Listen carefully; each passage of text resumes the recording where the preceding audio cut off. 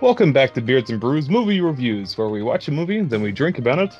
This week's movie is going to be Gremlins 2, The New Batch. Starring myself, Eric. I'm Brady. And I'm Chandler. We're going to tell you why this movie is a step up from Critters 2 and many step ups from The Munchies 2. What the hell is a munchie? Yeah, so this movie starts with that Warner Brothers classic logo and intro, with Bugs Bunny, Daffy Duck. Da, da, da, da, da, da, da, da, da, da, da. I legitimately thought that was a commercial. I forgot that was in the beginning of this movie. I thought it was like, oh, okay, Amazon just playing me a wacky commercial. Thanks, Amazon. Yeah, it's coming on, and the wife looks over at me and goes, I don't remember it starting like this. And I went, yep, it totally does, because they want you to watch their cartoons too. Just gotta watch them. You know, that's going to happen a lot. There's going to be like, well, I don't remember that. This whole thing is like a Mandela effect. Like, I don't remember, hardly anything from this movie except from a few things in Hulkamania. Well, luckily for me, this was my first time, as is most of the time, so I didn't have anything to cloud my memory, really. I got all of this crystal clear. We get treated to the skyline of New York and a rude limo driver who is fucking nearly running over everyone in the street. The music cues in, and it's that classic, if we are going somewhere from the Far East, we are going to play this style music, just to show you that we are there. It's not the 80s without any casual racism towards the Chinese. Absolutely. Looking at you, short round. It was acceptable at the time. So the fella that steps out of this limo, he's straight out of like a Dick Tracy villain. When he steps out, his hair just looks like an anvil. It's bad. It's like comic book Wall Street stuff. Yeah. He won't even step on the actual street because the street is dirty. He has to step further over, away from the filth. You, Earth. He goes into the little shop of, I can't remember the fellow's name. He's the Chinese guy. Wow. Okay, he goes into the Chinese guy's shop. I mean... He's got a name, sir.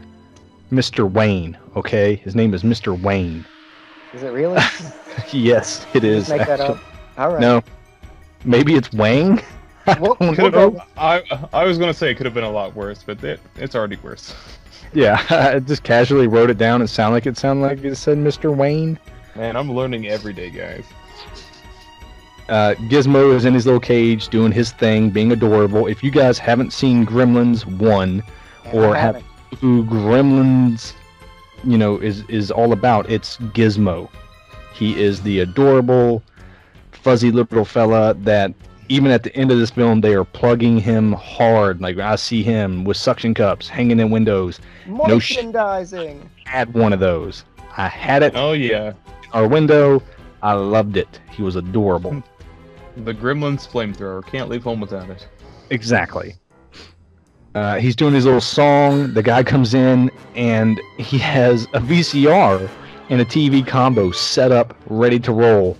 He puts in a pre-recorded video threat, and we just did RoboCop where there was yet again a pre-recorded video threat. I was thinking the same thing, like, man, this is gonna be nasty, but he was actually kind of pleasant. Yeah.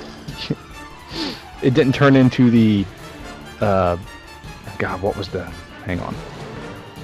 That dude totally has like Gary Busey teeth, though. I'm gonna throw that out there. Oh yeah, if Gary Busey could have been in that role, yes.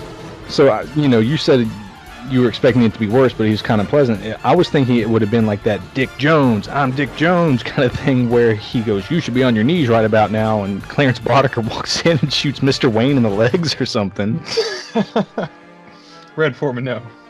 Yeah, and then we get again that racism. Who said that? Confucius or Bruce Lee? That's the only two people of any type of descent that may have said something important, I suppose.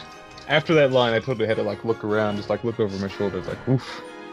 Yeah. 1989, guys, or whenever this was made. 90. So the fella leaves. He's like, keep the TV. Slams down the remote. Gizmo reaches over, pokes a button. Na-na-na. Rumble. First Blood Part 2. He's just sitting there. Gizmo, Rambo, HBO, product placement. And Right. it's too freaking cute, man. It's too freaking cute.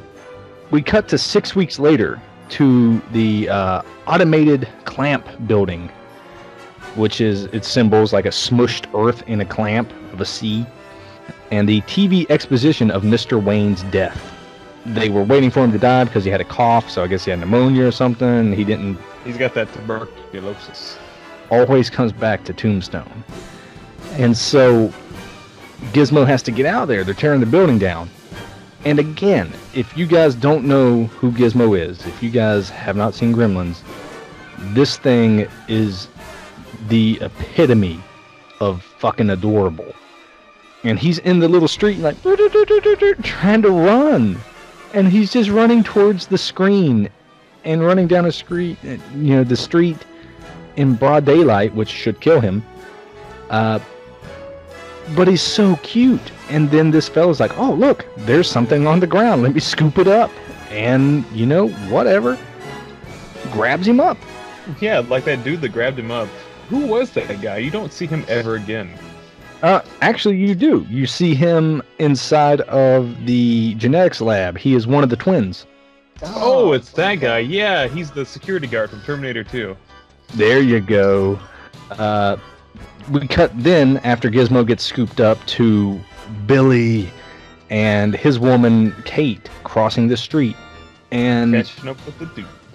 exactly. And they're just doing their thing, walking across the street, talking about how he wants a promotion, the American dream, and all I could focus on was how good that fucking Whopper looked on the billboard. This movie's filled with a lot of that stuff. All kinds of product placement. Yeah. Oh yeah, especially when shit goes down, you'll see a lot of Reebok in the background. Yeah. So he's chasing the American dream, and we're introduced to Warner Brothers gag number 1, the revolving door. Yeah, like this guy tries to get it in the building. Not only does he knock Kate out of the way, he gets stuck in the door, spun around like some kind of chopping machine, thrown out, and right into another woman. It's a hot mess, and it's very, very childish. It was really kind of a mess for me because every so often I would just write chaos ensues. Yeah, that's just shit happens. I wrote that down during the bedlam. Just there's just. I like how your notes just turn into a bumper sticker, just shit happens. Yeah. So Billy is hoping that someone's going to notice how good he is at his job. That he should be appreciated, much like Johnny from The Room, starring Tommy Wiseau. But now they are both the fool. Billy has a potted plant at his desk, and apparently this sets off alarms. So one of the guys comes by and he goes, with his little scanny stick thing, just scans a guy's name, and it tells you Billy's name, Billy Futterman or Fuddruckers or whatever, Feltzer. William Feltzer. And Fuddrucker. And he's like, hey, it's that guy, William Fazoli's. hey, look, it's Bill Fazol's. This dude's biggest concern is that his potted plant is going to get an aphid infestation. And he goes, if everybody has a little potted plant or a little something from home, it's going to look like a $200 million flea market in here. Can't have everybody bringing personality and shit. At least he had the, I guess, charm to throw away the plant, but leave the little drawing that he had of his hometown Hill Valley. Whatever that was. He even makes fun of it, saying, oh, well, we got real art over here, and it's literally a triangle and a circle, one red, one blue, on a white background. I feel like that's anybody who walks into a real art exhibit who's just like, yeah, I could have done that. Yes. We get introduced to Marla, and she is the semi-attractive, smoking, noir shoulder pad lady. We got new shoulder rolled pad cigarettes. Yeah, just minus the self-rolled cigarettes. She is, chick from Blade Runner. But this lady's accent just makes me want to sock her in the nose. I just can't stand it. I don't think I could live in New York and deal with somebody who spoke that way. I was going to say, if you're going to live in New York, everybody speaks that way. There were several times in this film where she spoke, and I thought about rewinding it to see what she was saying, and then I talked myself out of it and said, nah, you know what? I don't care. Gibberish. And I wrote that as my notes. She speaks New York gibberish to Billy. We see her light up a cigarette to release her stress as she's talking to Billy, and the bigwig walks away. Moments later, we see a man get fired for taking a smoke break. That's a little bit of a cameo. I don't know who that guy is, but I've seen him in a ton of stuff. Oh yeah. Oh yeah. He's the CEO of the Biodome, and well, unfortunately, Biodome. Oh man. So Billy's lady, she works there too, and she gives tours. Kate, and she's giving like this little tour, and there's a fella taking all these pictures, and we're introduced to Dracula, but Vampire Fred. Yeah, poor Grandpa Munster. Absolutely. I guess he wasn't doing anything else. You know, the Munsters had been canceled for probably 62 years at this point. 62 years. You got to make a living. It's true. I mean, at some point you got to go from sucking blood to sucking dick to make your rent. $20 is $20, man. I'm so sad for him. He has the best line, hands down, of the entire film, if you want to laugh about something, though. He's talking about his time slot, which is at 5 a.m., and he goes, "No one who watches this show is afraid of the Wolfman. The only thing that scares them is getting sober and finding work." That's good. I thought that was beautiful. He then goes on to explain his hopes and dreams of being something more. He wants to be a anchorman.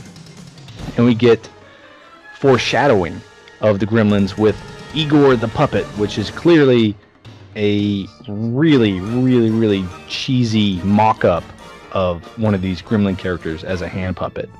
Yeah, it looked like Spike from the first one. I thought this is what they were going for. I was just like, huh, clever?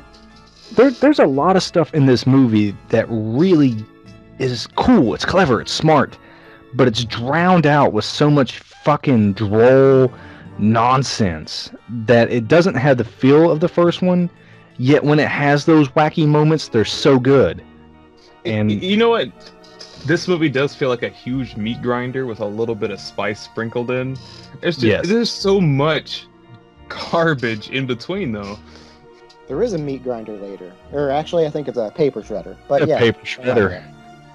Fred expositions some story out for us about the genetic lab work upstairs and how they have patented a new species of gerbil. Ooh, that sounds interesting. I'm sure you would find that interesting. Maybe that gerbil could be your new huckleberry. Ring ring, who's that? Richard Gere.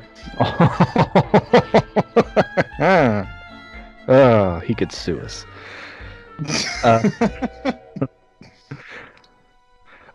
So right after they speak about it, we cut to the lab, and it's got a really cute little name. It's called Splice of Life. We cut to Christopher Lee. Oh no, Dr. Catheter. Yeah, we got fucking Christopher Lee in here? Yeah, as soon as I saw him, I was just like, oh no. Just a flush the toilet potential character just wasted here. So he shows up and he's waiting on a delivery. What is he waiting on? Malaria. The man is waiting on malaria to be delivered to him. He gets upset because what is delivered instead is womp womp rabies. It's okay because he's going to get the flu later that week. Yeah, and then the lady sneezes in a very, very cheesy. This is gag number 2, ladies and gentlemen, from the cartoon gags. She's sneezing all this snot. He sees all the snot. He wants the snot.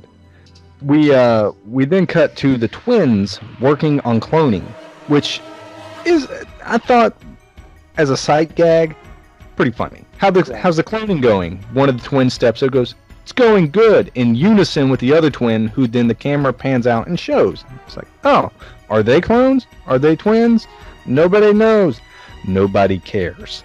Is one of them the T-1000? Who knows? Dun, dun, dun, dun, dun. Dun, dun, dun. Bow, bow, bow. So they introduce Gizmo to Christopher Lee's character. And boy, oh boy, are we treated to another stupid, cute dance sequence. He's dancing to some classic rock, and I can't lie, I was pretty into the song my damn self. But you know who wasn't? Poor Christopher Lee. He probably didn't know what music was at that point. Oh, shit. So he's sitting there, and he's watching this. There's no way not to be entertained. This thing is beyond adorable. Truly. And it's dancing, and it's doing this thing, and he tries to make a dash for it. Christopher Lee has none of it and snatches him up. Yeah, he brings down the hammer. Wink, wink. What? Billy hears the delivery dude humming Gizmo's little Mogwai tune, which is his thing all through the movie. I don't know. He rescues him from the lab. Can we address how like ridiculously easy he got into that place? It's exactly how Arnold Schwarzenegger snuck into that place with just a hard hat and a toolbox. But he just had the toolbox like, hey guys, your thing's broken. Yeah, it's back there. Do do do do do. I had to get through all the top clearance with this box. Gotta just, yep, okay, and just walks on in. Yeah, it's like, hey, look, a distraction. Oh, really? Look at the version! Insert New York gibberish. We get a bathroom reunion scene with, again, a stupid cute Gizmo. He's getting pets on his little head, and fuck, it made me want to just be there petting that little Gizmo. I wanted to hold him and be like, oh, you're so adorable. So cute, you just want to punch him in the face. Yeah, like, oh, you're so cute. Let me just murder everybody and put your little head on them. Look at you, just dance in their blood. Yeah. Billy sneaks him out there and decides that he's going to keep him in his file cabinet because, hey, you don't want him to get caught at work because the dude got fired for smoking. What are they going to do when they catch you with some kind of hybrid creature? Unknown to man. Yeah, exactly. And this is where we get cartoon gag number 3. Billy goes to close the drawer, and he closes poor little Gizmo's hand in there. Blump. And he goes, oh no, I'm sorry. And he opens it back up. And his little hand, boom, boom, boom, boom, boom, boom, is visually pulsing larger to smaller, just like it would in a cartoon. You gotta feel for the little guy. He's so small and cute. I mean, you basically, if you weren't paying attention, you could kick him across the room like a soccer ball. Billy finally gets recognized by his boss, the top of the food chain, Mr. Clamp himself. Yay! Give him the clamps.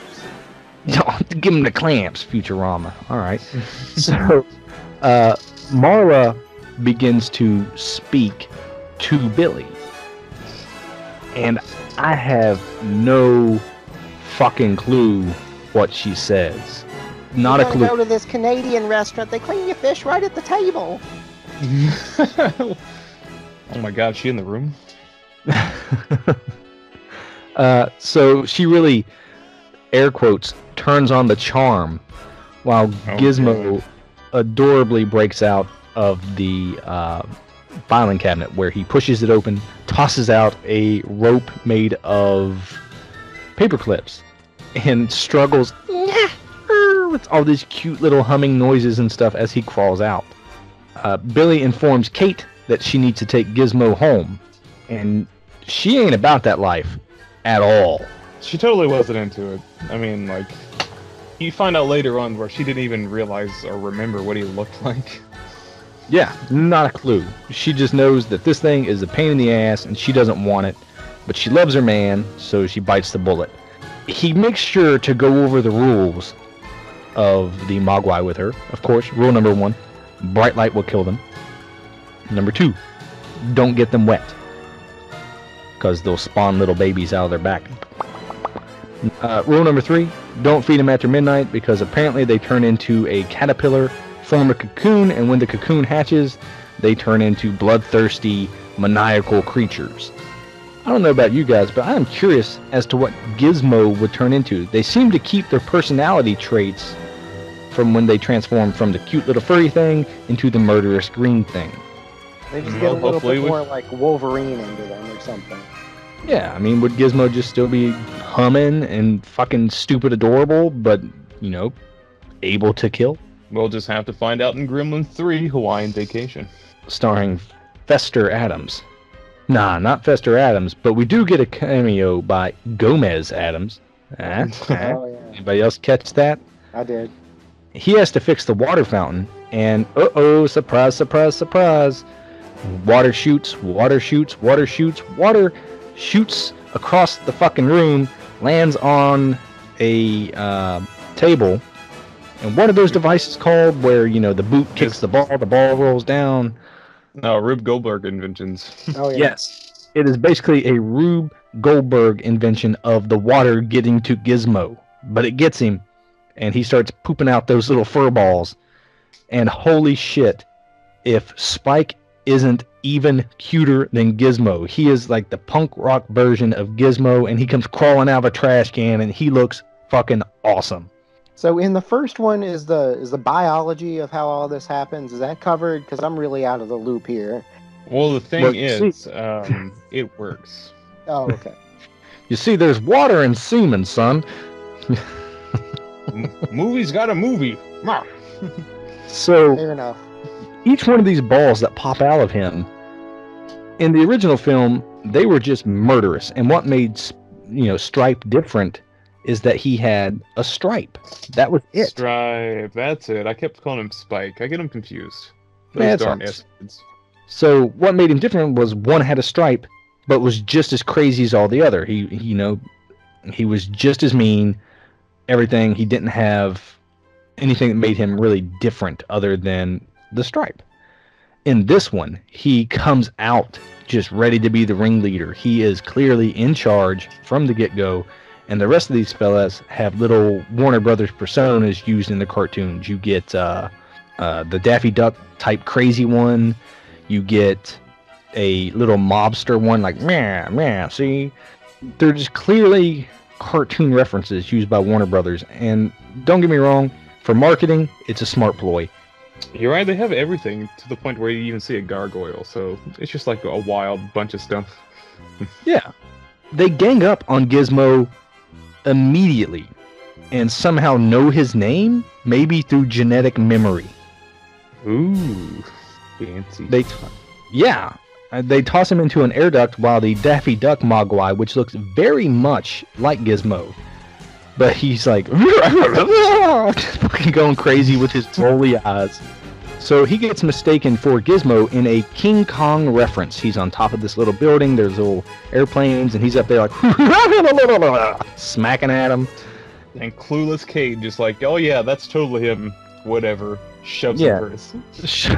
Just in the purse. And Gizmo, who is shown to be able to speak, to be able to sing, sits 8 to 10 feet away inside of an air duct, and like, oh no, oh, I'm so sad. But he is fucking adorably sad.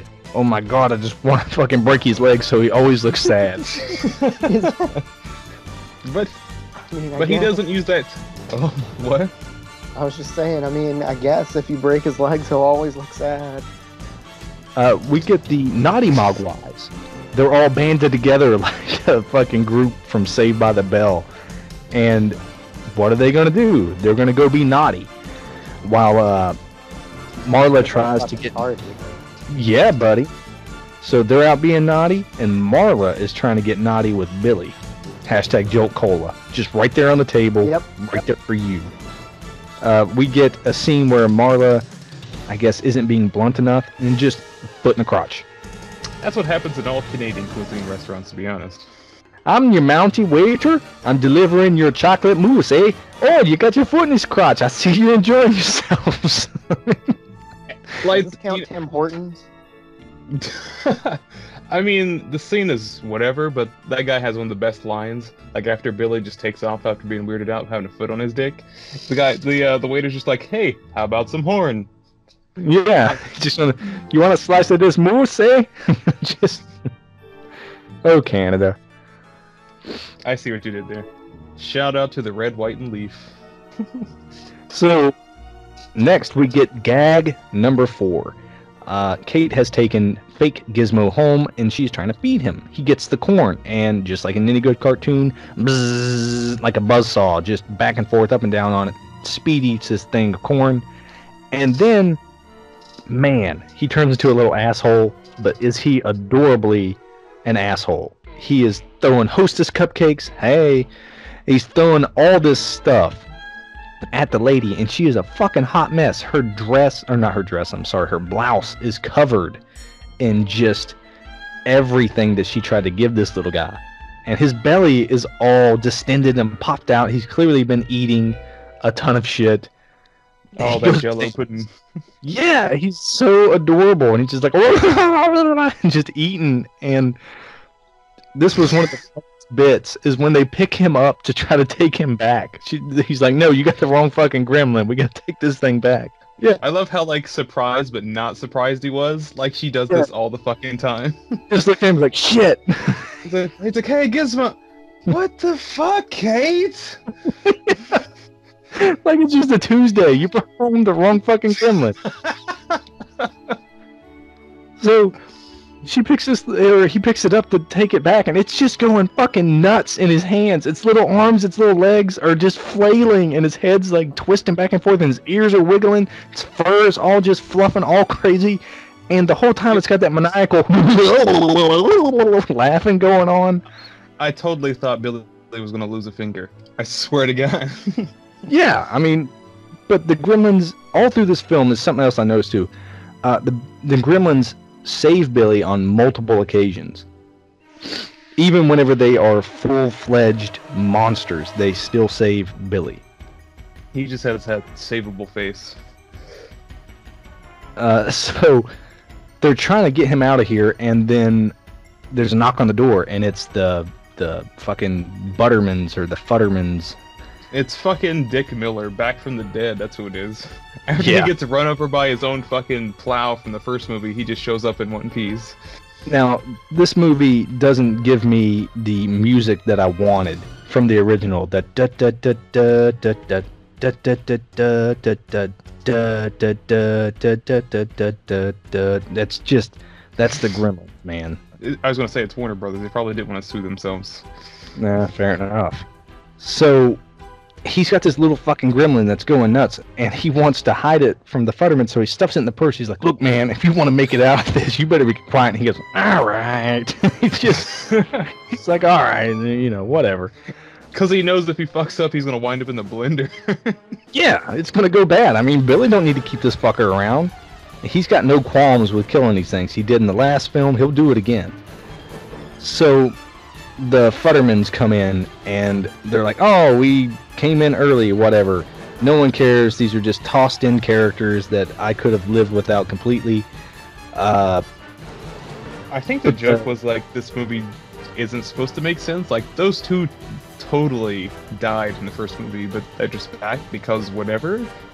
Just fuck continuity, whatever. Well, I think, again, it's trying to be a lot more child-friendly, so it brought them back to be like, "Oh, they're not dead. Look, they survived." But he's got some really good lines about commies and weird foreign bugs. He had a lot more to say about those foreign bugs in the first movie, I can tell you that one. Oh, fuck yeah, he did. He also mentions that Billy's father, who was an inventor, but he only makes weird shit. That doesn't work. Exactly. His newest invention, which really, really made me happy, was reversible toilet paper. Oh, man. Like, I caught that little bit as he's going out the door, and I let out a little chuckle. I was like, all right, that's good. We then cut to the naughty Mogwais, and we get a scene of one of the goofy ones, and he is wheezing the juice. Pauly Shore style. He is underneath of this froyo machine, and one of them has the lever pulled down, and there's just yogurt filling up this adorable little furry creature, and its belly is just growing and growing and growing until you see the yogurt has nowhere else to go, and it's just overflowing onto the creature's face. And this is where the movie really starts to pick up the pace, go off the rails at the same time. Completely off the rails, absolutely. Oh, yeah, absolutely. Because, like, there's already a gremlin inside the toppings. Like, how did he get there? He's just, like, reaching up trying to squeeze a banana. Yeah, he's like, ah. It's fucking adorable. Lady's like, oh my god, you got rats. Ah. Not rats. There's no. She said there's no rats. Billy thinks that, what's the best solution? These guys can only turn bad if they get wet. So he wants to break in and cut the main water main. Let me try that again. Billy wants to break in and disable the water main. And when he's doing this, he's got a fire axe, and a security guard runs up on him with a gun. And he is rescued by the crazy Mogwai. It jumps up and bites the security guard on the nose and then runs off, woo-hoo, Daffy Duck style, down a hallway where all you see is this little shadow, which, again, is fucking adorable. Now, these creatures have eaten. This guy has ran away. They arrest Billy for, using a fire axe and breaking into company property, yada, yada, yada. Pans up to let you know that the movie is, in fact, still moving, and there's eggs. Uh-oh. Bum, bum, bum. Billy gets arrested and bailed out immediately. And we are treated to a paddy wagon, oh mimes. Oh my god. That's the one note that I actually took down. It's just, they must have committed some mime crimes. What? Mime crimes. I mean, does that mean they just act it out and don't really do it? He's got an invisible gun. It then cut to the eggs hatching. And man, oh man, the effects here are on point. The eggs look super cool. These things are nasty. Yes, they are. They made a phenomenal job of it. There's a scene later whenever the gremlins get taken care of, that kind of thing, where the main talking gremlin dies. And whenever he dies, it's fucking gross. It's visceral. It is something right up there with, a Friday the 13th film. But it's really fucking gnarly. I would put it up there as gooey. Yes. But these effects, they're off the charts. It's really cool, and we get to know that Spike is one of these, not Spike, Jesus. Stripe is one of these gremlins that are hatching, because the spines on his back, pa-ching, shoot out. He now has spikes. We then cut to Gizmo in a air duct, and he goes, Echo. Oh, oh. and again, it's adorable. We cut to gag number 5, a zany cartoon fall where he falls down this air duct, bangs all over the thing, hits a bunch of pipes, crashes on the ground, and sets up like nothing ever happened. But he doesn't take it lightly. He starts pumping iron. Not yet, good sir. Stripe reaches down and picks him up because, after all this, he falls right in front of them. Stripe picks him up and calls him Gizmo Caca. Caca is shit. Or whatever. Runs around gearing up with all these flashlights and all these things while Gizmo is being tortured. Then he started pumping iron.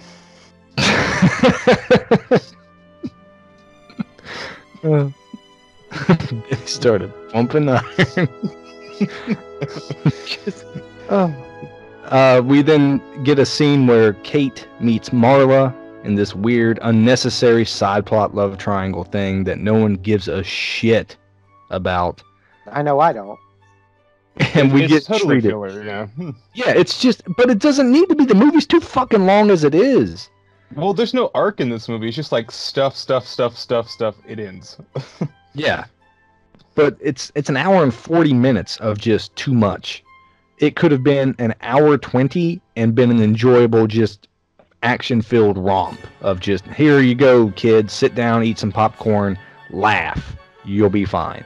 Hey, kids, here's a gremlin exposing himself for an hour 20 minutes. Just rubbing his grim junk. Looking at the screen. Deep eye contact. But now we are treated to one of my favorite set pieces in this entire movie. We get Microwave with Marge, which is one of the shows that they're filming right there in the Clamp Studios. We are introduced to Marge, this older lady, and her introduction is she is making a dish of bologna and beans. I love this. The bologna and beans reference just immediately, as soon as I heard it, light bulb went off in my head. I was like, holy shit, that's what Earl made in Tremors. Oh, yeah. He was like, I made breakfast yesterday. He goes, the hell you did? I made eggs. He goes, nuh-uh. It was bologna and beans. It's just, actually it was Val who said bologna and beans, so I'm sorry. That's such a tiny reference. I wonder what other stuff we missed. There's probably a fuck ton of this stuff in here somewhere, stuffed into the crevices of this movie. Yeah. So, no, go ahead. No, it was like Batman symbol. Then they started pumping iron. Then what? She's in there making these dishes, and then it cuts to Billy, who's trying to warn everybody up in the control center that these gremlins are going to break loose, yada yada yada. A lot more filler, a lot more of a set display that we don't need to see. But again, Billy is being made fun of. He is being bullied. Billy is going to be ushered out and arrested again until he is saved by Stripe. Stripe busts through one of these computer monitors and literally knocks a dude out with a straight right. Just bap, nails him. Eric, your notes are awful, sir. I meant to go back to the mimes. Oh, that's what I was gonna say. It's because they committed mime crimes. Yeah. So they started pumping iron. That's when Gizmo started pumping iron. No. I think I might have skipped some. Like, I've got some parts where I've taken a lot of notes, and then there's gaps where just shit's happening where I don't really have a whole lot of notes at all. Yeah. And I can only say pumping iron so many times. The next thing that I have is me questioning, are they dying or metamorphosing? I don't know what's going on, but they put a mouse trap in her sandwich. These things have jokes. This is a movie. For the most part. Eric, did you hate this again? I didn't hate it. I just didn't... I don't remember it being so fucking stupid. There's so much garbage happening, all the time. I'm just like, what? Who? Is that fucking Count Dooku? Count Dooku. So, after this straight punch, blap, that Stripe just knocks this human out with, we cut to Marge. And she is back on her cooking show, and she is getting trashed on Sherry. Sherry is a cooking wine, but she is drinking it straight from the bottle. Because why wouldn't you? There's just one for you, two for me. It's literally that. No joke, it is literally that. She's like, I put a little bit in the food, I dump a little bit down my gullet. Speaking of dumping alcohol down gullets. Well, tonight I've got New Belgium's Honey Orange Tripel. It's a Belgian Abbey triple. It's a 10% alcohol by volume, so it's pretty beefy. But it's got a pretty light flavor to it. Little delicate orange aroma, yeasty. The wheat esters that you would get from beefy yeasty beer. Yeah, I hate the describing word yeasty. It makes me not want to have it anywhere near or around my mouth. I mean, because it's so strong, you could call it a yeasty beastie. Just gag a little bit. I tried to review a Angry Orchard Rosé. It was made with these rare apples. I had the bottle in there a little bit ago. I don't remember the alcohol by volume because I took 2 drinks of that shit and threw it in the trash. I was like, fuck this. Bold and brash belongs in the trash. Yeah, I was not a fan. It tasted like fragrance, like perfume. It literally, as soon as I drank... that's the worst. Yeah. I don't want to feel like I'm drinking a candle. Yeah, it was bad. I could not get into it. I tried to get that second drink just to have it in there to be, maybe I can get some floral notes and maybe describe this apple. It was gross. I took the second drink. I said, "Fuck this!" Threw it in the trash. Pour me a little bit of Jack down that, and I was like, good to go. Brady, what are you drinking tonight? Just Bath and Body Works. Exactly. To keep it classy, I tried to try some wine by West Virginia Fruit and Berry. This is their luscious cherry blossom. Oh yeah, my review. It's good. I like how your was. It's good. So, speaking of pouring it out, Marge would have none of that because while these guys are trashing her set, she makes sure to save her sherry. She goes back for it. You see her running out. It's in her fucking arms, cradled like a baby. Priorities, man. Absolutely. Yeah. So these gremlins, not even, Stripe, it's the mob gremlin leading the rest of the goofy gremlins, and they throw a bunch of stuff inside of a microwave to trigger a gigantic explosion, which triggers the sprinkler system.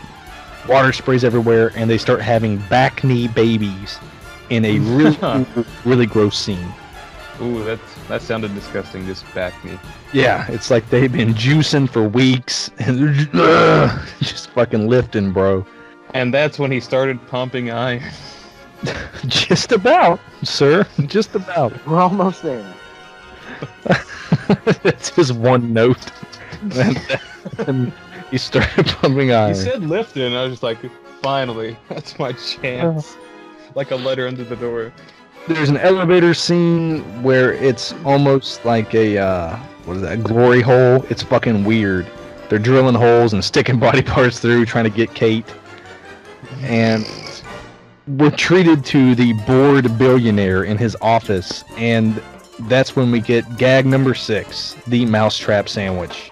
That's what we've all been waiting for. Take it away, Chandler. I mean, I think that pretty much...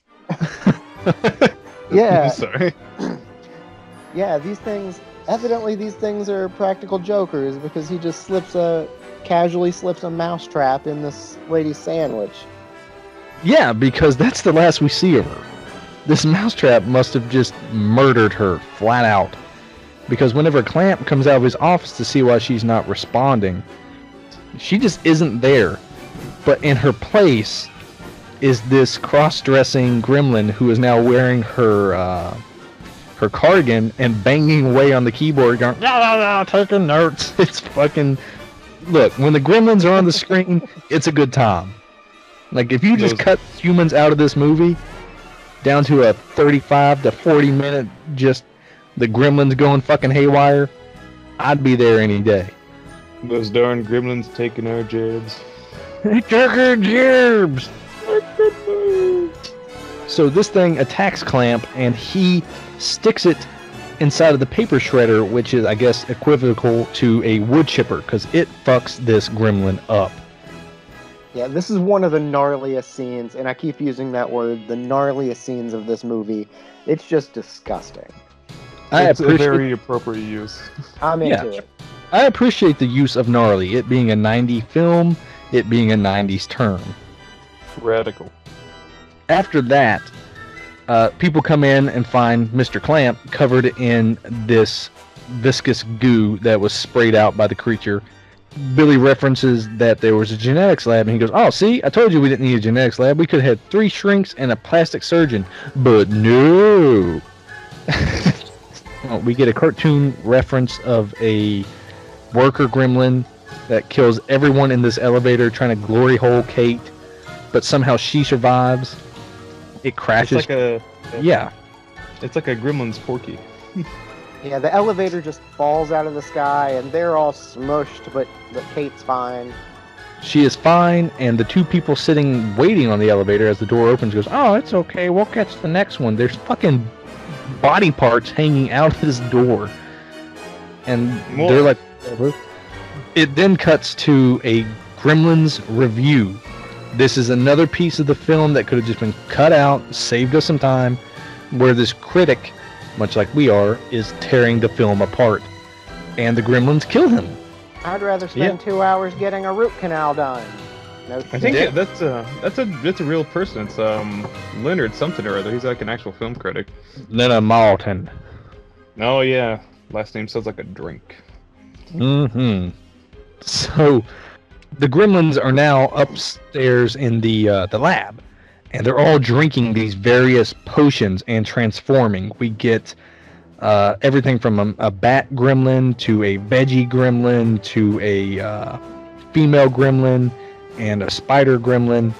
And my favorite, Phantom of the Opera gremlin. It just happens so quickly though. It's so clever. It's just splash.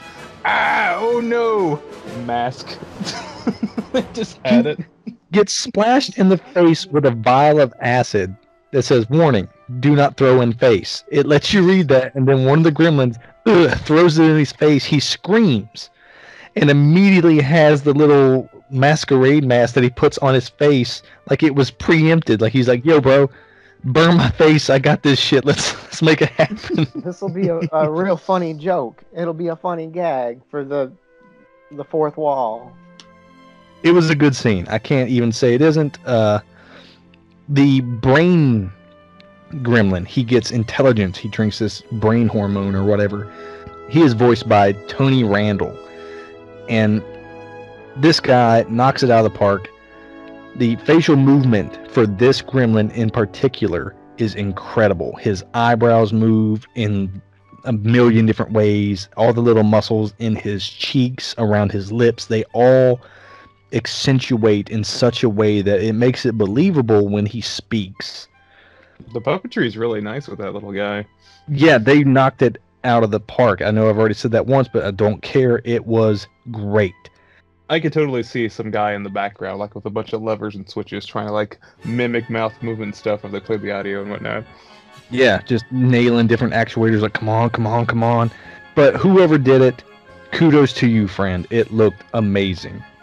He's got this little spiel where he gets this genetic sunblock and gives it to the bat gremlin, this gremlin who now has wings. He goes, "Here you go, friend. You're going to need this when you go out into the city. The city's so nice, they named it twice. Check it out one time, won't you?" He gives him the shot, and he flies out the window, and the genetic sunblock keeps him from dying. Why he didn't inject himself and all the rest of them with it. Well, if he did that, you wouldn't get the Batman symbol as he crashed through the wall. Yeah, true. The next scene, you get to see the little brain guy. He is on the stock market floor. Just out there you see gremlins yelling, "Buy, buy, buy, sell, sell, sell." And he's giving stock advice. And he's got this, Tony Randall's voice is perfect. He goes, "We're giving out advice, and what I'm telling my clients is to buy canned food and shotguns." Just into the world stuff.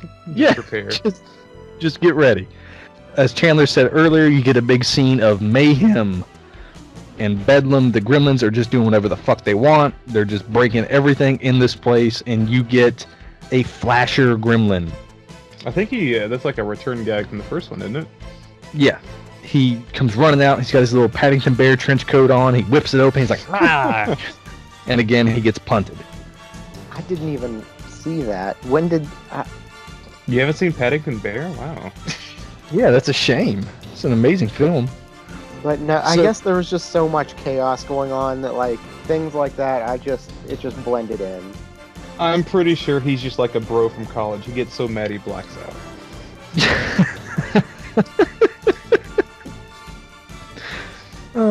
You're not far off. The place starts to catch on fire, and the fire PSA is fucking great. It says, "Enact the age-old desire for self-preservation and get out of here." It's just like, what the fuck? The Bat Gremlin attacks Mr. Futterman and then becomes a gargoyle, and you get to see a Lego Gremlin. Ugh. Product placement. Yeah, the movie really I love starts to just drag to where you're like, fucking come on. Yeah. And then we get gag number 7, where the villain, Stripe, has tied up Gizmo on a railroad track for a model train. And, of course, it runs over and runs him over, just like, you know, a classic Snidely Whiplash joke. But it's so lame. It's just like, choo-choo, donk. Yeah. All right. But Stripe finds it hilarious. Oh yeah, then the film burns away, finds out like he goes into like real life, kind of totally breaking the fourth wall. The Gremlins are in like the projection booth or whatever, and they make a bunch of fucking like hand puppets and whatnot, which is great because the one of Abe Lincoln made me laugh so hard it was ridiculous. Like the hat just like growing out of his hand and whatnot. Fantastic. But at this moment, I'm just better. looking back at my wife, like, what is going on with this? Again, Abe Lincoln. It was a scene that probably could have been cut down or completely avoided. But again, with the product placement, they piss off somebody in the audience. And again, Eric, I just want you to have this. Oh, that person is fucking Hollywood Hulk Hogan. That's who it is. And he gets mad. So, as a child, I remember them, and I can't tell if I'm confusing the first movie. Snow White was the movie that was on the movie theater screen, but was that in the first one? That was the first one. It is. Yeah. Yeah. Because they talk about them wanting to watch Snow White, but on the one I watched, it was a nudist volleyball movie. Yeah, then I realized that Hulk Hogan's just like chilling out in there. Like, what the fuck is he doing? What is going on? Trying to crank out some Hulkamania down there. Oh, for all Hulkamaniacs, brother. But he was fucking Could have been Pee Wee Herman. Huge. And that Pee Wee Herman reference is disgusting, good sir. Oh, no. Oh. But Hulk calms the Gremlins down because he's such a threatening persona that even they can't say no to the Hulkster, brother. And they turn the film back on. And it picks up with Vampire Fred grabbing a cameraman who was the obnoxious guy that took all the pictures and reports like his dream job was teamed up with that cameraman fellow to get the inside scoop. And that cameraman was the karate instructor from UHF. Oh, good spot. I didn't even pick that up. And also the exchange student from 16 Candles. Yep, I think he was in like 3 movies total. Long Duck Dong. That's exactly where I knew him from. What is it with the 80s and their casual racism with China? No wonder they hate us. Oh my god. We are now introduced to the Electric Gremlin. Like we said earlier, the Phantom of the Opera one. So he's just a blast. We get to see a little bit more of him later.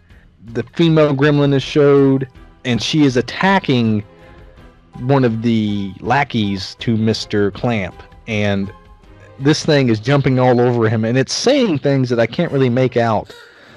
But one of them, out of like the 4 little things that you get to hear it say, it's like, "Ooh, what a hunk!" And it jumps on him trying to kiss him, and then he tries to run away from it, and it jumps onto his leg, and it's like, "Why can't you commit?" And it's dragging him down the hall. Christopher Lee gets written out of the film, Samuel L. Jackson style. And not a moment too soon. Yeah, just the Electric Gremlin zaps him, kills him. Yeah, he looked bored anyway, so. Yeah, he probably took the roles like, I need the money. We get Stripe grabs an Uzi 9mm and sprays the room. As he's shooting all these bullets, we get zany gag number 8 for the cartoons. One of the Gremlins that you see all the bullets going around, he's just standing there. He seems fine, and then he starts drinking some fluid, and it comes out all the bullet holes, but he laughs and he's fine. No big deal. Nah, they're just lactating. Yeah, that's all it is. It's natural. Don't look. Don't look. Gizmo gets inspired by watching Rambo, and that's when he hits the weights, Eric. He's ready to hit the weights. He starts pumping iron? Yeah, buddy. Yeah, brother. Brother. Getting inspired by all the muscles in this film. You get to see as Stripe becomes the spider creature by drinking this formula. It's set to like some rockin' heavy metal, like 100% raining blood. Right after that, the dumbest thing in the fucking film happens, where Billy catches the Electric Gremlin in a phone and puts it on hold. And somehow that keeps it there? I don't fucking know. I don't understand logic anymore. Yeah, at this point, I wanted the movie to be over. I was ready. I was like, come on, man, just do some shit. Like, just show me the Gremlins. I don't fucking care about these people. Mr. Clamp airs his end of civilization PSA. It was pretty funny. It was pretty good, yeah. He like had it prepared, and he almost like had a tear come to his eye when he watched it. It was just so perfect. Yeah, it was so perfect. He was just happy about it. And again, I've never been, a big weed person. I don't know how long 420 has been around, but they set the plan to trap these gremlins at 420. I noticed that. All right, so that's perfect. So they're changing the clocks to show that it's like 9 o'clock outside when it would, in actuality, be only 4:20 p.m. That way, the gremlins would try to go outside and get killed by the sunlight. We get a scene with Marla getting tangled in a sticky white substance. Wink. Gross. It's capitalism. Yes, that's exactly what it is. Wall Street.